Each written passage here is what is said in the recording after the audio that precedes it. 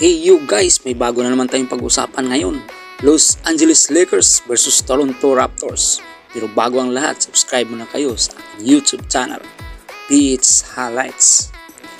Parehong 9 seeds ang dalawang kupunan sa Western at Eastern Division. Kumbaga, pasok na sa playing tournament. Kung ngayon ora mismo ang pagbabasihan. Lalo na ngayon, panalo na naman ang Los Angeles Lakers kontra Toronto Raptors sa score na 122-112. Yes, 10 ang kalamangan ng Los Angeles Lakers mga idol. Ito ay third straight win for Los Angeles Lakers para sa home game nila. Ang third straight loss naman for the Toronto Raptors para sa road game nila. First quarter pa lang, kumana na sila Russel at Dennis Schroeder na pareho silang may 6 points. End of first quarter, lamang ang Toronto Raptors score na 31-35. Early on the second quarter, Vanderbilt added 9 points to lead the match 37-38.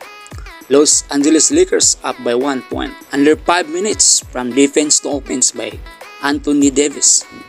Dito mga kaibigan, tuloy-tuloy lang ang magandang ball rotation at magandang mga pasa ni D'Angelo Russell. Dahilan kaya umangat sila at lumamang ng 8 at the end of first half 70-62. Under 10 minutes of the third quarter, ang ganda ng depensa at opensa ng Toronto Raptors. Kaya lamang na naman sila 72-73. Kahit nagpamala si Anthony Davis dito ng dalawang magkasunod na blocks, lamang pa rin ng 5 ang Toronto Raptors at the end of third quarter 85-90.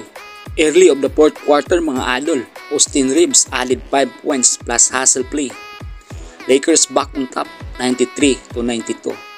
Dito nag-take over ang comeback from injury na si D'Angelo Russel at nag-contribute ng 14 points on this quarter. 12 goals na naman tayo mga idol. Los Angeles Lakers 45 out of 80 or 56.3% mid shots. Sa Toronto Raptors naman 46 out of 92 or 50% mid shots.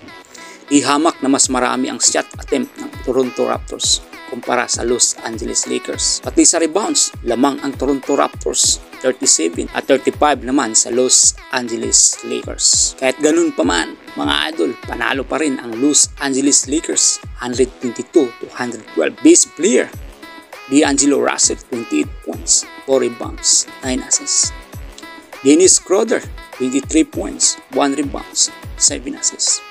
Austin Reeves 18 points, 2 rebounds at 5 assists. Jared Vanderbilt 16 points, 4 rebounds at 1 assist. Russel 16 points, 3 rebounds at 1 assist. Sa Toronto Raptors naman, pinangunahan ni Scottie Barnes 32 points, 2 rebounds at 1 assist. OG Anunoby 31 points, 2 rebounds at 1 assist. Jakob Poeltl 17 points, 10 rebounds at 4 assists.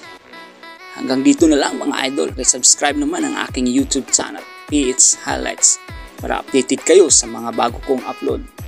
Bye bye!